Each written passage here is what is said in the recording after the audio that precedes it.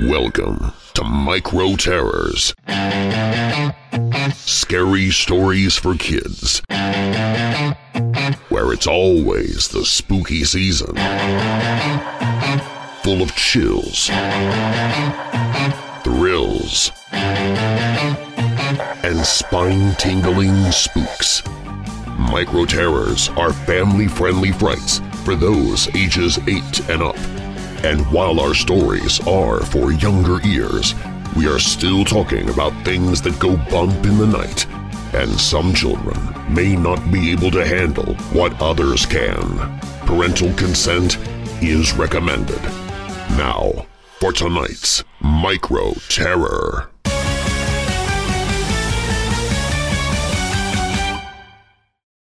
Operation Cornered Kringle. The rescue sleigh pod blew through the snowy night, its bells jingling with urgency and Christmas music dramatically blaring through the speaker system. The wind and snow blew hard in the faces of the sleigh's 3 occupants, but they didn't mind. They didn't have time to mind. They were too focused on the mission. 3 North Polian elves, decked out in holiday-hued stealth garments, commanded the aircraft reserved for unthinkable matters like this one. 2 minutes until we reach our target, Tinselbottom, the brave leader of the elf squad, informed his team. Can I get a snowfall reading? Trixie, a cute little tech elf, pulled up the readings on the dashboard monitor. Just under a foot of snow, Mr. Tinselbottom, and still falling. Shall I engage the skis? Indeed, Tinselbottom said. He leaned over Trixie's shoulder and swiped through the images on the monitor until he came to a digital map of the neighborhood they were heading to. He zoomed in on the target house and studied the roof layout.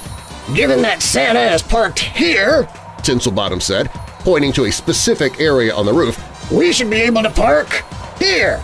He pointed to a secondary location on the roof. This should be quick, elves, Tinselbottom said, addressing Trixie first and then turning his attention to the elf in the back of the sleigh pod. He was the mysterious brute of the team. He wore a full beard, decorated in small ornaments. His hat was pulled down far enough to where his eyes were barely visible. He smacked a piece of chewy peppermint in his mouth and remained silent. You understand, pear drop? A quick and easy extraction. None of the bells and whistles you crave, Tinselbottom said, worried that Pear Drop's loose cannon personality could compromise the mission just as it had so many other times. The mission last Christmas saw Pear Drop fight off a herd of llamas after landing on the wrong farm to retrieve a sack of missing presents. The year before, he accidentally initiated Christmas a month early and had to use a series of glitter flares to guide the reindeer back to the North Pole before they were seen on radar. Do you understand? Tinselbottom repeated. Pear Drop smacked the peppermint between his lips again before responding. Yeah, I hear you, Tinselbottom. Tinselbottom nodded, hesitant to believe the elf, but he had no choice. This was the team that was assembled for him. 30 seconds, Trixie announced, hitting a button on the dash that unlatched the skis underneath the sleigh pod. switching to stealth mode. She hit another button which cloaked the pod from all radar detection. Prepare for landing, Tinselbottom shouted over the music and wind. The sleigh pod zoomed through the sky, flew over a small neighborhood on the outskirts of town, and then landed on the roof of the target house, sliding to a stop next to Santa's sleigh, which was helmed by his 8 trusty and experienced reindeer. Tinselbottom hopped out of the pod and approached the reindeer. Any updates from the big man? He asked. Dasher, the deer at the front of the line, turned his head.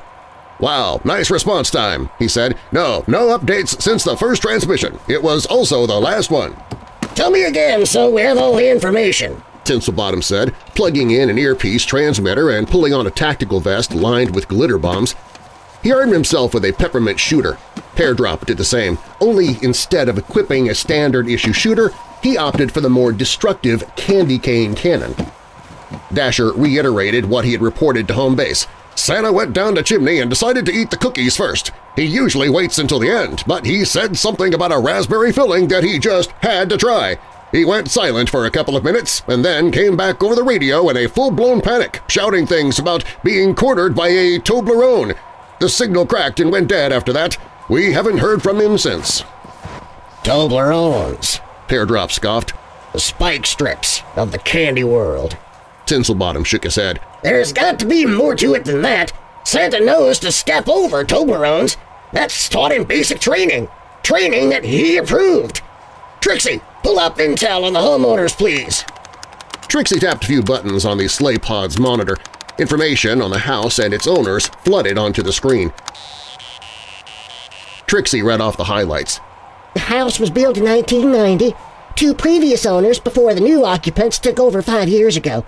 Jack and Wendy Holloran. No pets on record, but they do have a helper monkey named… Trixie stopped speaking and looked to her squad leader. Toblerone. No one corners Santa, especially a monkey. Peardrop growled with aggression. Tinselbottom turned back to Dasher. We'll get him out of here. You guys will be back on course in no time. We're just gonna have to do this carefully and organized. Tinselbottom turned back to his squad just in time to see Peardrop deposit himself into the chimney. Peardrop! He shouted. Trixie, keep the pod running! Tinselbottom ran across the snowy roof of the house and leaped into the chimney. He hit the bottom. A large puff of soot swirled around him. He coughed and crawled out into the festively decorated living room. The tree was lit and glowing with every color of the rainbow. Santa's sack of gifts sat unopened next to it. Peardrop! Tinselbottom called out in a loud whisper. He scanned the room but didn't see his famously disobedient trooper anywhere. He armed himself with his peppermint shooter and crept through the room. He stepped on something that crunched beneath his pointy shoes. He looked down, lifting his foot off a gooey, red mess. Raspberry! He answered to himself. The crunch beneath his shoes was a crumb from the cookie. Ahead of him he saw a trail of cookie crumbs. Tinselbottom stealthily followed the trail. He tapped his earpiece and whispered back to the pod. Trixie, do you have a position on Santa or Peardrop? Trixie's voice cracked over the earpiece. Yes, Peardrop's pinging in the dining room. Santa's signal is weak, but it's coming from somewhere in the foyer. It's just past the dining room. I have 0 heat signatures on Toblerone. Stay frosty. Roger that. Tinselbottom responded. He aimed his peppermint shooter ahead and continued to follow the cookie crumbs. They led him into the dining room. Garland and lights were strung around the windows and on the mantel, giving a warm, festive glow to the room. Across the room, ducked behind a decorative fern, was Peardrop. He was positioned with his candy cane cannon, aimed into the next room, the foyer. Tinselbottom tapped his earpiece again. Peardrop, you have a visual? He asked.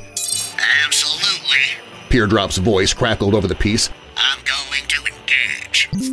No! Tinselbottom whispered loudly. This needs to be a smooth and by-the-numbers extraction. No bells and whistles, remember?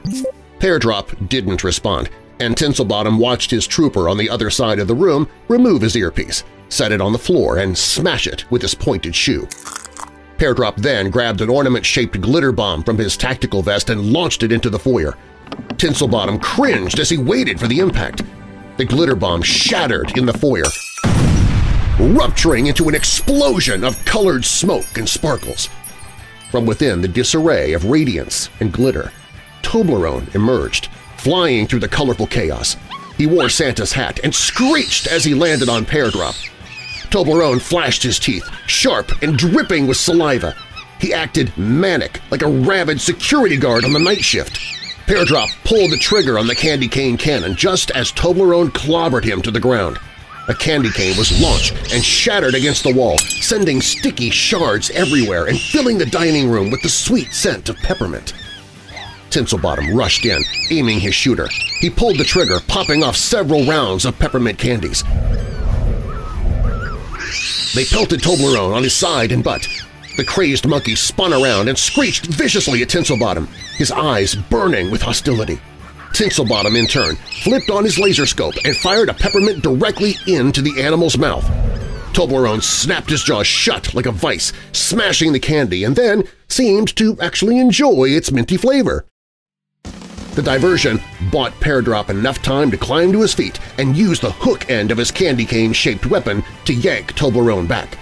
But Toblerone wasn't going down without a fight. He thrashed and rolled around until he was free from the hook's grasp. Tinselbottom advanced into the room, popping off round after round, peppering Toblerone continuously until he was able to slide into the foyer. Peardrop aimed his cannon again, but Toblerone smacked it out of his grip with unrelenting force. The cannon flew across the room, and the monkey screeched victoriously. Peardrop then ripped another glitter bomb off his vest and held it into the air like he was about to smash it to the ground, like a magician preparing to disappear in a cloud of smoke. Toblerone went silent, now knowing what the glitter bombs were capable of, and he didn't like it. His lips quivered with a mix of fear and anger.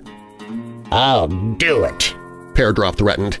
The two combatants stared into one another's eyes with a mutual respect for each other's dedication and character. Tinselbottom rushed into the foyer, scanning the room but not getting a visual on Santa. He tapped his earpiece. "Trixie! Where?" A small voice came over the speaker. 4 feet to your left. Tinselbottom turned to his left and saw a closet door with raspberry filling smeared on the knob. He advanced again and opened the door. Santa cowered on the floor, raspberry jelly caked into the hairs of his beard. Mr. Tinselbottom! Santa exclaimed. Tinselbottom smiled and tapped his earpiece. "Subject recovered!" he proudly announced. While Peardrop held Toblerone in place with the threat of another glitter explosion, Santa set the presents under the tree before escaping back up the chimney. Tinselbottom escorted him to his sled where he settled back in. Wait! Santa exclaimed. My hat! He touched his freezing, cold, bald head and remembered how Toblerone stole it from him and teased him with an arrogant monkey dance. I'm not Santa without my hat! "Never fear," Peardrop shouted as he flew from the chimney with Santa's hat and placed it upon his head. Christmas is saved now thanks to you three, Santa said. "Just doing our job, sir," Tinselbottom said, giving Santa a fist bump. "Go now! You have to make up for lost time!" Merry Christmas, elves! Santa shouted as he commanded his 8 reindeer to fly. Within seconds, they lifted off and were out of sight. Tinselbottom and Peardrop climbed back into the sleigh pod, and Trixie set the course for the North Pole. "Peardrop, good working holding off Toblerone with another glitter bomb. You were able to buy us the time we needed," Tinselbottom said, honored to have been a part of another successful mission. "Thank you, Mr. Tinselbottom. The monkey didn't seem to like those bombs. It was only logical to utilize them."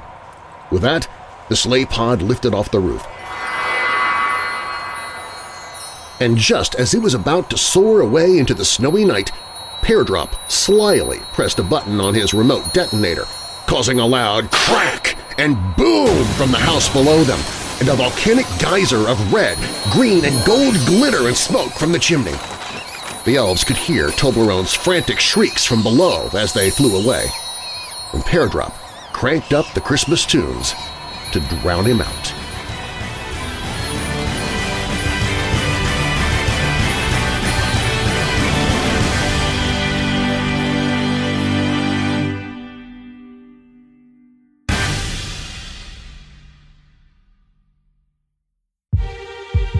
Thank you for listening to Micro Terrors.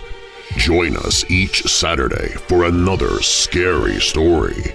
For more fun, visit our website at microterrors.com, where we will also have spooky games you can print out and play, like wicked word searches, mysterious mazes, and more.